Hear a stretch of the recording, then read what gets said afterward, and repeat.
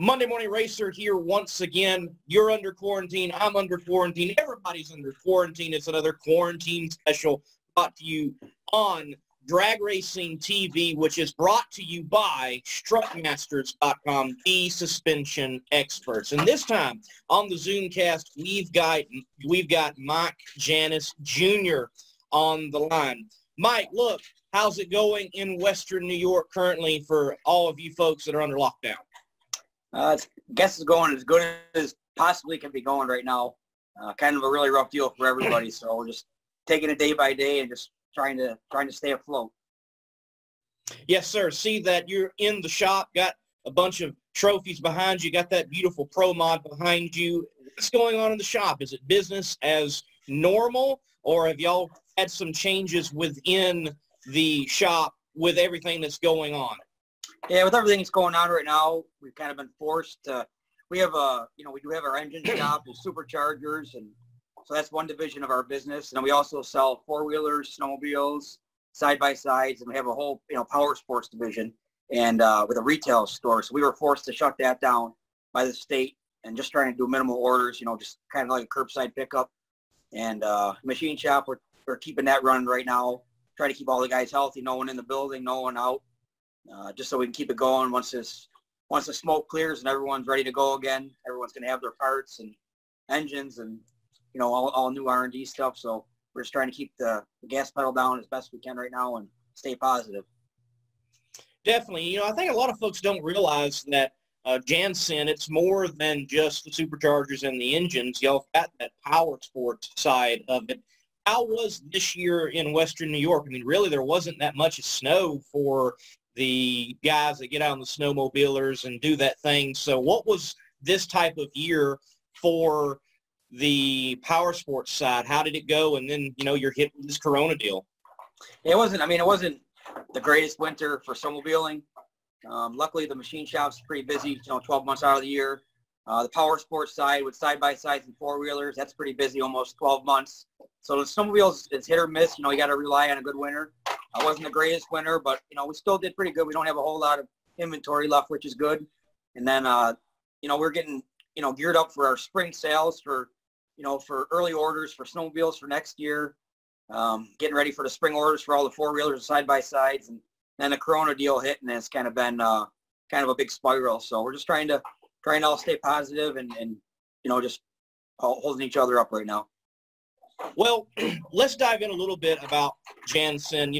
Definitely people at their local drag strip, they'll see that sticker on, maybe the hood scoop or the fender, and you've got the Jansen racing engines. But it's more than just drag racing. Clue us in on how wide of a range in motorsports Jansen racing engines are going. Like, for example, I'm wearing an Empire State Coolers hat. Y'all got your hands into the tractor pulling scene as well. So, yeah, so we're actually celebrating our 62nd anniversary this year. Family owned and operated since 1958. My grandfather started it. It's my dad and three of his brothers own it right now. So we run full time on that deal. And it's, anything from, drag racing, circle track, drifting, your classic hot rod engines, tractor pulling, anything you could think of, marine, we do it. We do it all. So it's pretty diversified, and, everybody's, treated the same. Doesn't matter if you have $1 million or you got $10. We treat everybody the same, and we have been for 62 years. Yeah, it's been around for a long time. I know I was watching a couple of weeks ago some old racing action. I believe it was U.S. Nationals, still black and white, and I saw this Willis pull up, and it was Jansen on it, and I'm like, wow, they go back that far. So it's a pretty cool deal. How does it feel? You're Mike Janis Jr., you're fourth, fifth generation now in this Jansen deal. What does it feel like to be really kind of the next guy to take it forward and continue the name and those things be resting on your shoulders in the future? I don't know. A lot of people ask me that. I mean, to me, it's not, I try not to think of it like that. I'm just, consider myself just a piece of the puzzle. We have a lot of really talented guys, working here, and, guys that are irreplaceable. So, surround yourself with good people, good things happen. And, I'm just a piece of the puzzle, and, glad to be part of it. Awesome, man. That's stellar. I'm sure Jansen's going to have a great future forward with you and others that are partnering in with it. I've got to ask, with all that Jansen goes into the combinations, what's been the strangest one that has come into the shop, or you know that that engine is going out and fitting into that particular application? Which one you step back and you go, wow, we've got one of our engines in that. That's just crazy. I mean, there's probably a little bit of everything, but I mean, we were doing back in the day, I think it was in the mid-2000s, we were doing some stuff for some drifting, some high-dollar drifting cars down south. So, I mean, something like that was something you never would have thought you would have done. So we did a couple, high-power small blocks for these things, and that was pretty cool. So that was kind of one of the highlights from back in the day. Very cool, man. Yeah, I knew the tractor pulling, obviously knew the drag racing, but the marine applications and even the drifting applications, that's new for me hearing with Jansen. But that is stellar that y'all got that great reach throughout motorsports, and you've got this drag racing background, so drag racing impacting the world of motorsports. That's a cool thing to hear. Now, how does all this correlate together? What's like the business model? How does it flow in and out from the power sports, the supercharger, the machine shop, and the racing engine? I mean, how does that all come together and work out? Man, I tell you the truth, I really have no idea. It's kind of everything ends up in one big pot. We all work together. And it's kind of, when you have a diversified business like we have, when one's down, one can kind of pick another one up, So, if the sled sales are down, we might have the machine shop to pick it up. If the machine shop's down a little bit, we might have, the power sports to pick it up. So, like keeping ourselves diversified, and we sell all sorts of, your car accessories, tonneau covers, running boards, floor mats. We have a whole retail store up front. So we're constantly just, any part you need for your motorsports, your street application, anything you could really think of. I mean, there's nothing really we can't get. So, we try to stay diversified and, build a lot of good relationships with customers throughout the years and a lot of the vendors. And it's been very successful for us. And, we just try to keep moving forward. That's all we can do. Well, folks, look, if you need your ATV, snowmobile, or all the way to the most powerful engines on the planet for your ProMod, check out Jansen Racing Engines, superchargers, all those. They've got it all. It's a one-stop shop. Give them a call. Well, Mike, look, you've got some pretty good distinctions to your name already. Well, for example, you're the 2015 Crew Chief of the Year. You're the youngest recipient of that award from the information I could find. And that year finishing a very close second in points.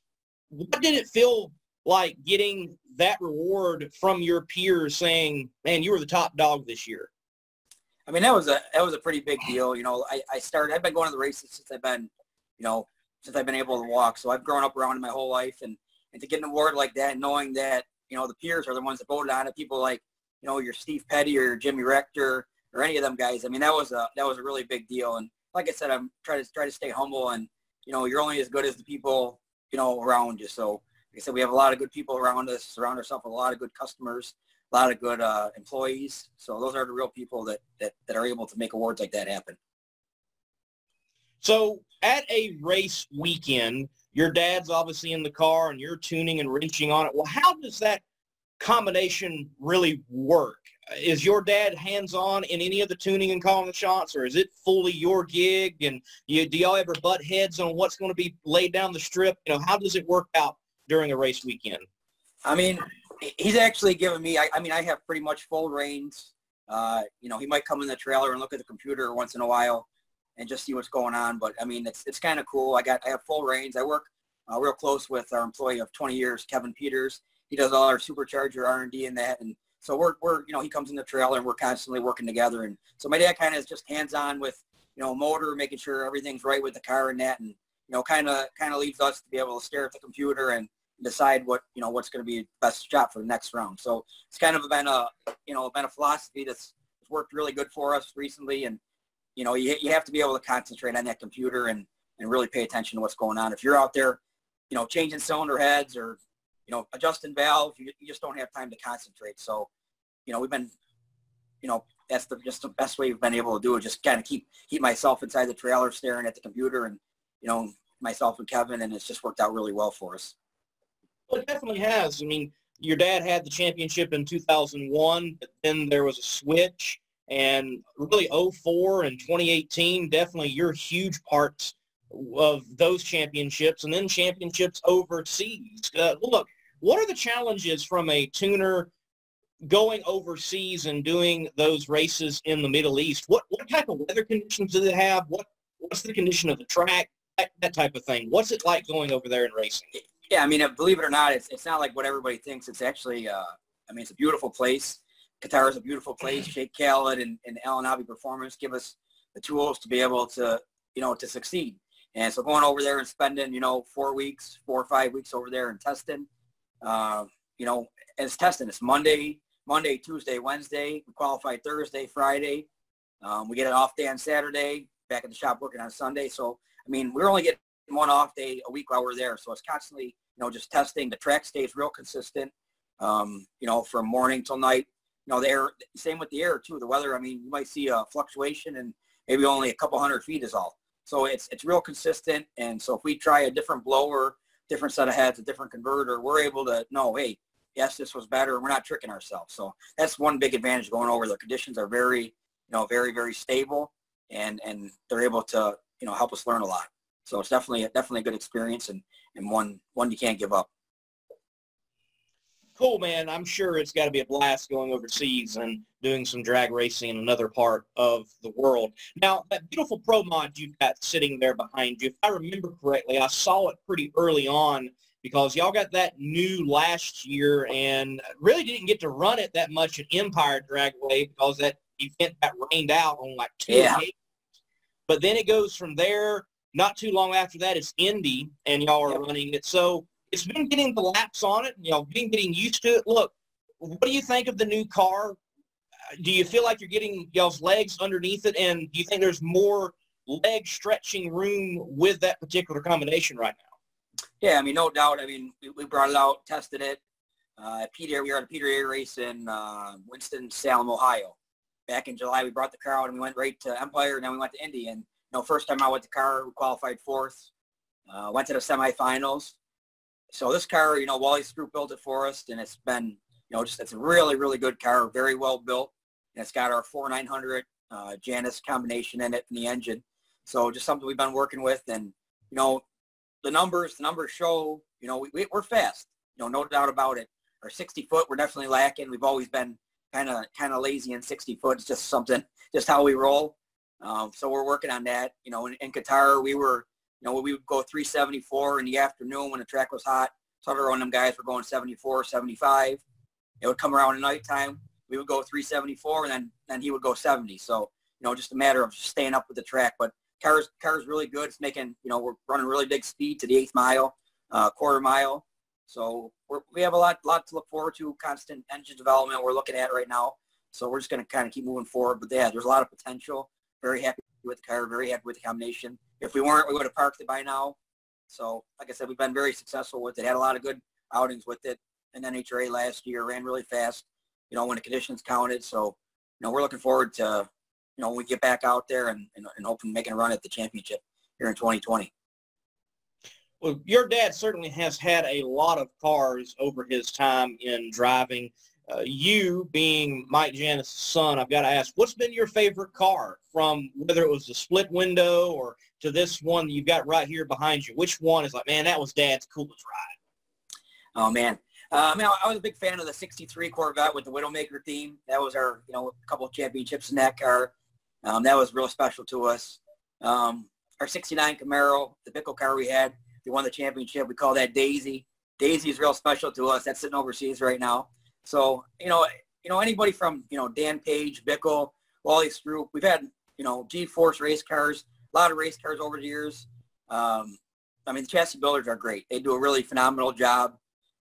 You can make any car work. It's just a matter of, just finding the fine line and the tuning with it. But, those chassis builders deserve a lot of credit for keeping us safe and, keeping us out there. So, hats off to all them, and, a lot of good cars over the years, and got to thank them all. Well, speaking of cars, and your dad is in the car, I've read an old article found online. It mentioned that he was going to be transitioning out of the seat and you were going to be getting in the Pro Mod. And, well, I guess that hasn't happened here lately, obviously, because you're tuning and he's still driving. So what are the plans? Or do you have aspirations to get in the pro mod? Or are you going to, you know, just continue to do racing elsewhere? Or are you fine with tuning? What's the deal on that? Yeah, that was probably one of our April Fool jokes at the time. No, but honestly, I mean, everybody asked me that, you know, being the son of a, you know, championship driver, are you going to drive? Are you going to drive? And I mean, I can honestly say no. You know, I enjoy doing this right now, and, you know, have a wife and 3 kids at home. You know, so it's a lot, you know, it's a lot on my plate. And would I mind getting in it and doing a burnout and leaving the line? Yeah, I would love to do it. But, you know, you just need so much experience in one of these cars, and, you know, and he's been doing it for a long time. And, you know, when you get to this level, I mean, you can't make mistakes. You know, you have to be ahead of this, and, you know, be ahead of what the car is doing. And, you know, with that comes experience. So me jumping into something like this probably wouldn't be that great of an idea. Yeah, as a tuner, man, look, what's the line? How ragged is the edge, as it were, of giving performance and driver comfortability in these cars? Because these door slammers, I mean, it was amazing when, you know, Bill Koolman years ago went a 6 flat in a door car, and now they're doing well beyond that, over 250. They're pretty wild. They're the wildest they've ever been. So how do you balance performance and drivability? I mean, the biggest thing is making the cars stable, you know, with the downforce and that, making sure you're not, you know, going all over the track like a pro stock car. So all these cars they got really good downforce. They're built really well, very strong. So we try to make them, you know, nice and rigid, so nothing's moving around, and, you know, that's all you can really do. But like I said, having the driver experience is the biggest thing, and you know, you got to stay ahead of one of these things. You got to know, you know, that thing's moving. You better, you know, if you're trying to move it after it's moving, you're already too late. So that's the biggest thing, just knowing what it's going to do and having a good feel for it. And, you know, that comes with nothing more than pure experience. All right, Mike. So I've been able to talk to a few other pro mod drivers, even a few tuners, before getting you on this particular Zoomcast. And let me ask you a few questions that I've asked them. All right, so there's a new power adder that has come into NHRA Pro Mod, the Pro Chargers. Your thoughts on Pro Chargers coming into NHRA Pro Mod? I didn't hear what you said. You said Pro, that's a really stupid idea. The Pro Chargers, them coming into NHRA Pro Mod. Oh, yeah, the Pro Chargers, those things. Yeah.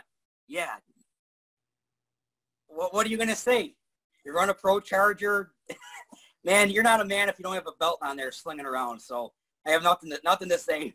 Pro Charger guys, I mean, it's a, you know, it's going to be a deadly combination, I think, when the tracks are really good. When we get normal conditions, under NHRA conditions, I think, you know, you'll see a little different forecast. But, I mean, they're taking advantage of what they can right now.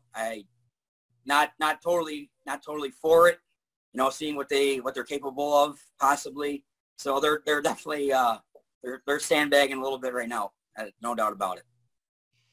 Wow, man, Mike just gave me my newest T-shirt idea. You're not a man unless you got a belt on it with a supercharger image. That's, man, wow.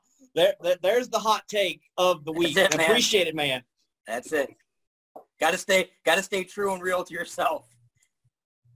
I hear you. The next question I've got for you pertaining to the NHRA is, all right, so ever since I started Monday Morning Racer on YouTube, there's been a lot of folks saying we want more pro mod, we want more pro mod. There's a lot of reaction I get from the fans and the comments. And there must be a disconnect because a lot of people don't realize that apparently the funding isn't there to go beyond 12 races. So do you think 12 races is the right number currently, or maybe just a little bit more, or even back to 10? Where do you think the number should be, or is it at the right place? No, I mean, I would bet if you brought, you know, all 40 of us drivers and crew chiefs in at one table, I don't think you get one person that would want to do more than 12. You know, 12 is kind of the limit for budgets, for traveling. It's, you know, it's just really hard. We're not a top fuel team where that's what we're doing full time. You know, so, you know, 10, 12 is kind of really the max where it needs to be. 12 is kind of a nice number. 10 gives you a little more time where you can test a little bit. But yeah, that's kind of the max number I think you'd want to see. We kind of always, you know, as a group, always agreed that that's, you know, 12, 14, you wouldn't want to get that high, you know, kind of where, and I'm still a big believer in, you know, you have 24, 23 NHRA races. you know, I still say you cut out, you know, 6 races and get down to 18 races. You're going to have full fields all the time in fuel cars and pro stock. You know, 24 races is a lot for a team to do, especially if you're not full time. And even if you're full time, these guys are having trouble finding funding for those extra 6 races. You know, it's $600,000, $700,000 for those extra races. That's a lot of money to find for these guys. So, you know, I think you'd see a really big change if they went, you know, to 18 race schedule. That's just my opinion. I've talked to a lot of, you know, prominent people in the fuel ranks in that, and, you know, same opinion. You know, they shared the same opinion with me.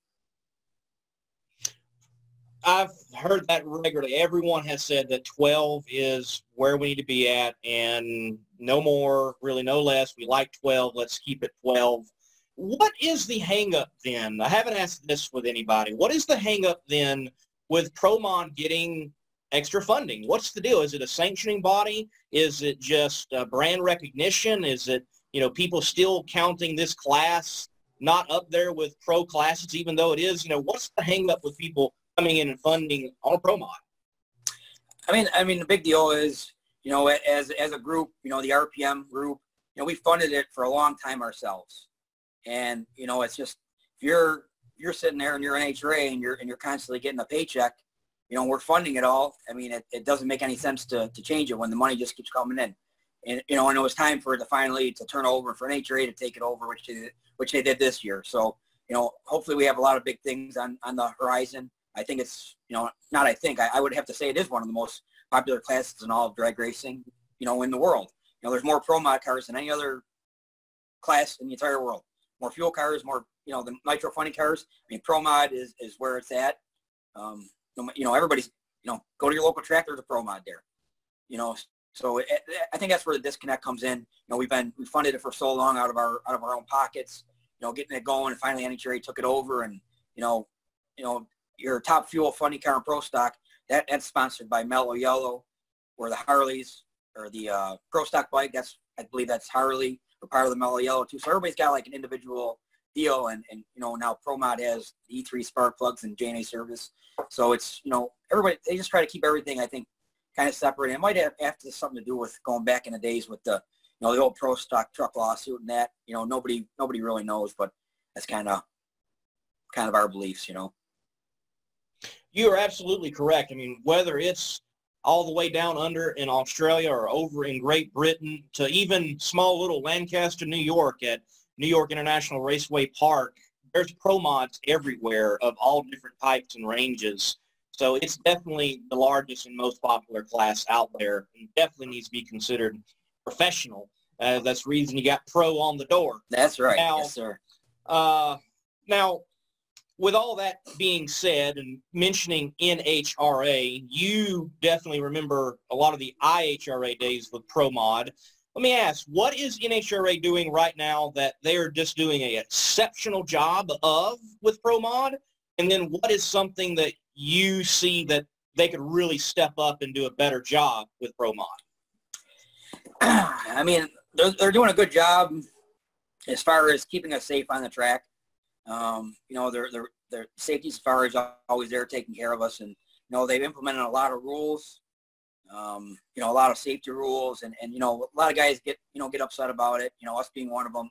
You know, some of the rules are a little heinous, but, you know, at the end of the day, they're just trying to keep the drivers safe and you know, keep the fans safe, and that's the most important thing. Drivers, fans, keep everybody safe to, you know, and go home to their families at the end of the weekend. So with safety and that, I believe they're doing a really good job. They've been doing a really good job in the tech department as far as rules go. I believe they've been doing the parity's been, you know, parity's been pretty close. I think you're just going to see, you might see it a little off right now with, you know, with the pro chargers and that, but, you know, it's to be expected until they, you know, until everybody shows their hand and, you know, you get under the same conditions. You know, we were racing in Orlando beginning of March, so I mean, the track was really on kill. They did a great job with the track. So not our typical NHRA conditions. So I don't think that was really a level playing field to see how the cars would compare yet. But, you know, they've kept the parity really close. The rules, they've been on top of us, you know, after runs, you know, checking to make sure no one's cheating, which I think is the biggest thing. We're all out there trying to make a living, you know, doing this. And so the biggest thing is, you know, we just hope that nobody's out there cheating. So that's the biggest thing. If you're out there, so we're just constantly trying to stay after tech guys, make sure they're checking stuff, and make sure everybody's legit, because you don't want anybody out there, running illegal and ruin it for everybody when everyone's out there trying to do the same thing. So that is what they are doing good. What they could be doing better, I believe, would be, just quite honestly, just the funding and the payouts. That's just, we're a professional class. We should be getting, $1,500, $2,000 to qualify. That's just the fact of the situation. So we're, right now it's based off of our car counts, which is a tough deal. If you get 29 to 34 cars, it's X number to enter a race. 34 or more cars, or 35 plus, it's this much to enter a race. So just stuff like that is kind of stuff that kind of hurts being being a racer, and that. It doesn't matter, who your sponsor is or how much money your sponsor has. At the end of the day, it still hurts. And like I told you before, if our customer has $1 million or $10, they still put their pants on the same way, and we're still going to treat them the same way. And I believe we all expect to be treated just like that. So that is one thing I believe they could do a little better and help out on that. Well, we're glad to hear the NHRA is definitely keeping an eye on safety in the tech area. And sure, definitely need the payouts that you all deserve. It's not cheap to run one of those cars, and I can also understand, man, if there's 30-something cars on a pit paddock, then, you're running for 16 spots. If you're not getting the help, not getting some type of kickback, why even show up? It Right. makes it challenging. Yep. All right. You mentioned the World Door Slammer Nationals. What did you think of that event that West Buck, Drag Illustrated, and C-Tech Manufacturing put on down there at Orlando? What was it like? Give me the rundown of the weekend from the tuner's perspective. First class. First class operation between, West and Drag Illustrated, Richard Freeman, and Elite Motorsports. First class deal. Did what they said they were going to do. Paid what they say they were going to pay. There was no BS. It was just straightforward. Everyone had a good time. We had a party. I think it was Friday night. The run schedule, they did a really good job. As good as they could with the run schedule for the facility and for what they had to work with. First class operation, first class race, and it was a great place to have the race in Orlando. So definitely knocked it out of the park in my opinion. Now, the Pro Mod guys did not do what the Pro Stock drivers did. The Pro Stock drivers, they drew for their spot and who they would run against, and even had opportunity for some call-outs and things of that nature. Are the Pro Mod boys kind of sad that they missed out on that and couldn't call each other out and lay some money on the line? I actually thought that's what we were doing. I heard them. I must have misunderstood it when I heard them that it was going to be Pro Stock doing that. I thought it was Pro Mod, so misunderstood it. Yeah, that would have definitely been fun. Obviously, everyone would want to stay away from Captain Pro Charger Justin Bond at the time, but yeah, that would have been a lot of fun, and would have been fun to lay some money out for everybody, and made it even more fun. So yeah, I didn't even know that they were doing that until I heard it at the last minute. So that would have been one more thing that would have really made it great. I definitely think it would have. I wanted in Pro Stock at least to be like, all right, Greg, call out Eric the first round. Let's do this and put some money on it. Now, in Pro Mod, look, who do you think y'all needed to call out, or who do you think should have called out Mike Janis and been a first-round matchup with some money on the line? Ricky Smith or Justin Bond, or who? Who do you think should have been the guy? If it was up to my 3-year-old kid at home, he'd want us to call out Stevie Fast Jackson. So Stevie Fast Jackson is his hero for whatever reason right now. We're trying to break that. So he's racing around the house saying Stevie Fast Jackson's beating Papa. And, so, yeah, probably would have been Stevie Fast Jackson, and just tried to, we had to run him. One time we were going to have to run him in qualifying, and I went up to him and I said, man, I'm begging you right now. Just let us win this qualifying race so I can go home, tell my kid that, that we won and beat Stevie Fast Jackson, so I don't have to hear it all winter. So that would have been a fun call out for sure. That sounds like one child might be disowned here shortly. yeah, it's constantly. Stevie Fast is always beating Papa, so kind of getting tired of hearing that. Well, I'm sure y'all got some things in the works for Stevie Fast and for the entire field this year with a fairly new car, and y'all are continuing in R&D. I remember seeing earlier this week or last week, had some more billet blocks in, and y'all were working in the R&D program. What does R&D with Jansen look like? You know, how do y'all go about, how do you prepare to find those extra horses, and how much is R&D a part of it? How big is it to a program such as y'all's? I mean, it's a huge part. You know, we're constantly, you know, it's like anything, you know, you know, we've heard it for years, you know, we're out there racing, well, we're not going to, you know, give the same thing that we, that we have on our car. And I say the same thing, anybody, if you want, take the blower off the car, take the motor out of the car. You just got to replace it, you know. So we're very, very important is, you know, making sure, you know, we can provide the best products to our, you know, to our teammates and to our, you know, to our customers as we possibly can, and not, you know, not blow smoke. So, you know, we got a lot of good guys out there. Our teammate Totoro, all the PJS cars, Doug Winters, the Wolves, you know, we got a lot of NHRA cars this year. We're excited about it. And the biggest thing is, you know, just the constant R&D is, you know, just never stops. We're always trying to toss ideas around, and, you know, and you know, there might be guys out there to say, well, you know, this is tapped out right here. You can't do it. Well, if you say you can't, we're going to try to do it. You know, and we might fail. I mean, 9 out of 10 times we might fail, but that one time that we tried, you know, we end up, you know, hitting, you know, might hit a double or a triple instead of a home run. So it's worth, you know, going down that path. And, you know, so the R&D is very important, you know, for us and, you know, for the customers to keep, you know, great products going, you know, between drag racing, tractor pulling, and, you know, in all arenas for us. You mentioned partners and teammates. I've got to ask, with the cars that have that AAP on the side of the door, how does it work at a race weekend? Are y'all classified, or you think yourselves as teammates, or is it like independent cooperation? How does it work at an NHRA event with everyone having the same name on the door? I mean, with each program, you know, there's 4 of us. We have Castellana, Snyder, Totoro, and us. And, you know, each team is individual. You know, we don't share information with each other. It's kind of, you know, everybody does their own thing, which is, that's just how it is. And, but if, you know, if somebody needs something, we eat dinner together mostly every night, you know, hang out in each other's pit and that. So, you know, but, you know, everybody runs their own operation for the most part and does their own thing. So that's kind of how we handle that. What about those who are running Jansen and Mike Janis superchargers? How do y'all interact with them at a pro modified meet? Is it just technical assistance? You know, do y'all have extra parts on the rig for people to, you know, purchase or use, or anybody else running some testing and R&D stuff for you all at these weekends? Yeah, I mean, whatever these guys need, they got our name on the hat or on the car. You know, it is, you know, we'll go out of our way. You know, if they need parts, they need motors, you know, whatever we can provide them with at the racetrack, and we're there for them, you know, the whole time. So it doesn't, you know, that's just how we are. Even if you're not, you know, part of the team, we'll, you know, that's just how we do business.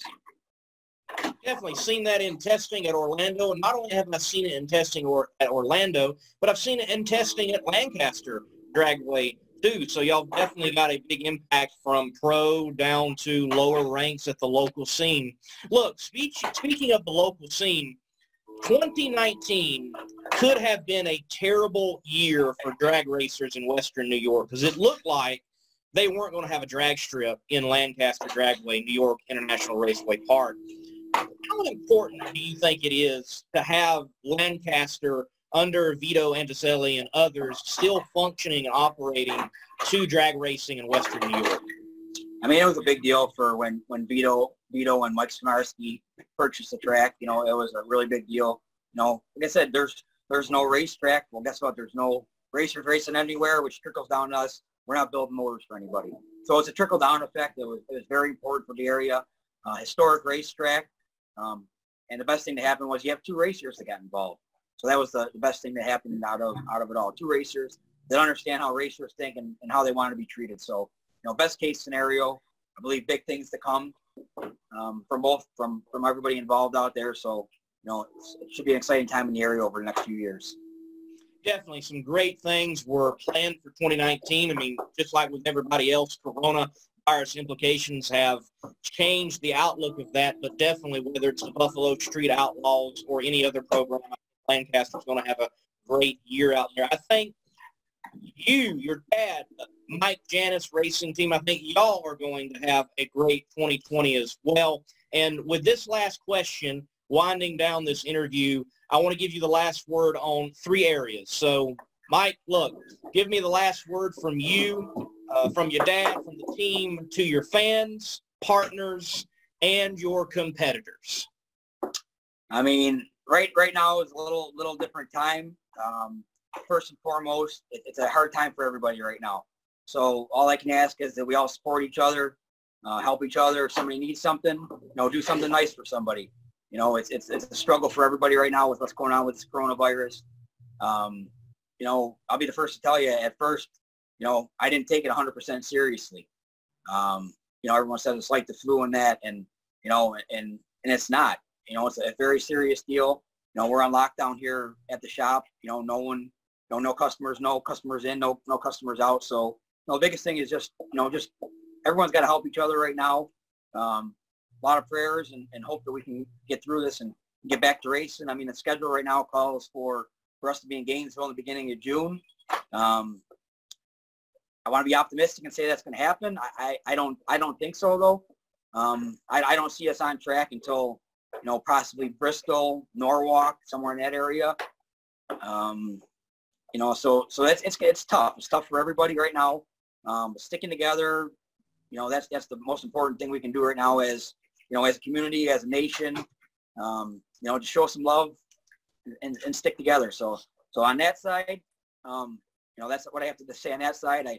Big thank you to the doctors, to the first responders, to the police officer, anybody you can think of that's doing more than, building an engine in a machine shop right now. I mean, these guys are going to be the reason that someone like us can get back out there and race, right? Without them, it's not going to happen. So, we have to give our thanks to them guys and big man upstairs and, all the people that are sticking with us during this time, all our sponsors and, marketing partners. And, we're just really excited for 2020. We hope it's going to be sooner than later.